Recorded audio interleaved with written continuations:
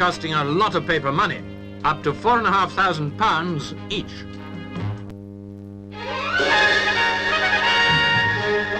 Zardini and Bonagura, Italy's #2 team, get the skids under them on the Olympic Bobsleigh course.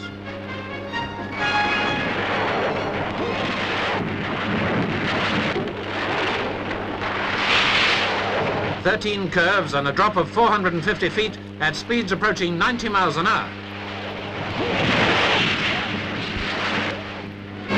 The Italians eventually took the silver medal, just a fraction of a second behind Britain's #1 pair, driver Tony Nash and brakeman Robin Dixon.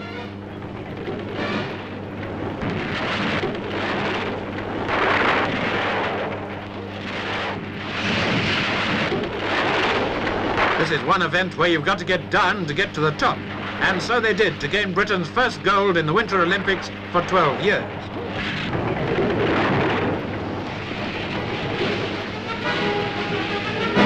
Victory by a fraction of a second, but a fraction worth its weight in gold.